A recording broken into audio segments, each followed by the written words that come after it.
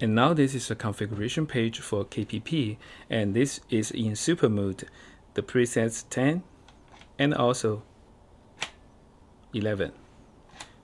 It's a little different between 10 and 11.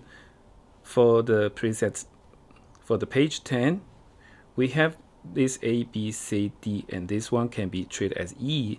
So 21, 22, and 25. Long press, these two can go up and down.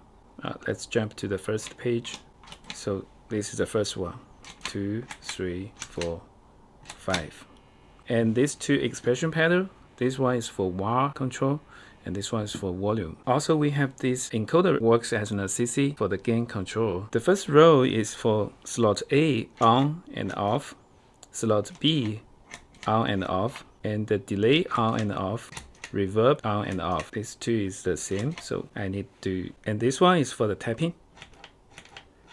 Also, by long press this one, you can turn on off the tuner. So that's the configuration for page 10. Then we can go to page 11. So you can change when you're doing the perform. And this is not like the normal mode.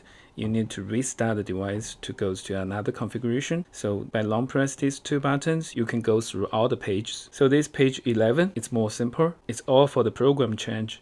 And so these 10 buttons represent 10 presets. 2, 3, 4, 5, 6, 7, 8, 9, 10. You can go to another bank, so from 5, 6, and to 11. So still the bank is grouped by 5. So anytime you can access to one of the 10 presets by one foot. And even more, you can configure the buttons by yourself with a key times, like key times equals 2. And the second time you press this button, you can let the tone goes to another one. So all the 10 buttons actually can access 20 presets. Also, we should know that in super mode, still we control the KPP with a one-way communication, and just so somehow when you do the module control, maybe you need to hit twice if you don't know the initial state of the module.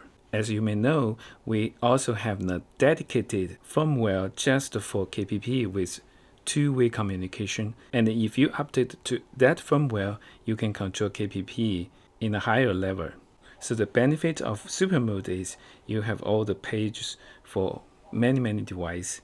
And if you have the dedicated firmware for KPP, you can even show the name of the presets and also get the real state of the modules, and which could be a better control.